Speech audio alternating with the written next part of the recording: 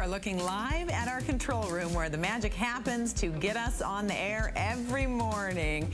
We got a great crew in there who works very hard. And to win passes to a sneak peek screening of Morning Glory, our photographer works very hard too, even when he shifts the camera. A movie about the people behind a morning show. That's what Morning Glory is. We asked you, what color is the wall that Dan does his weather in front of? By the way, this is Dave, our technical director. So Dave, why don't you show us how this all works? Okay, watch. Now watch this. I can just kind of stand out. Look at that. Go back to What color is it? Now key it in. Now watch me. I'm going to step out from nowhere. Right back in.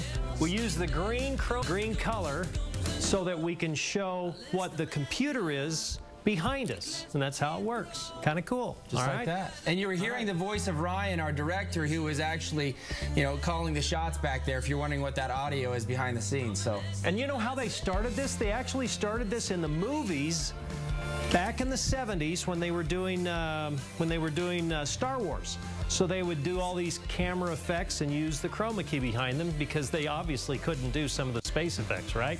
43 degrees right now in Salt Lake City.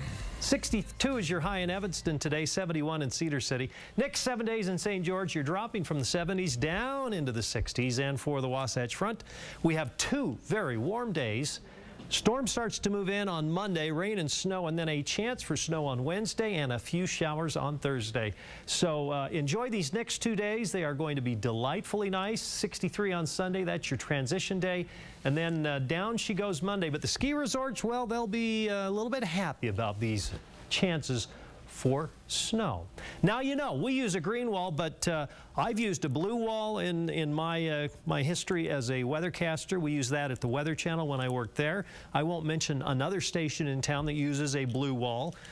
So it could be either or, green or blue. Okay. Those are the 2 colors that we primarily use. Yeah, we were told chroma key was the 1930s when they started using that. Way back in the 30s. Yeah. Wow. Okay. And Jim Morris knew the answer with the green wall. So Jim is the winner of the 2 tickets to go see Morning Glory, the sneak preview that we have coming up on Monday night. Yeah, it should be fun. Are you going? I want to go. I'm still working on that. Haven't committed yet. No. Just like you haven't committed to kick with the Rockettes yet.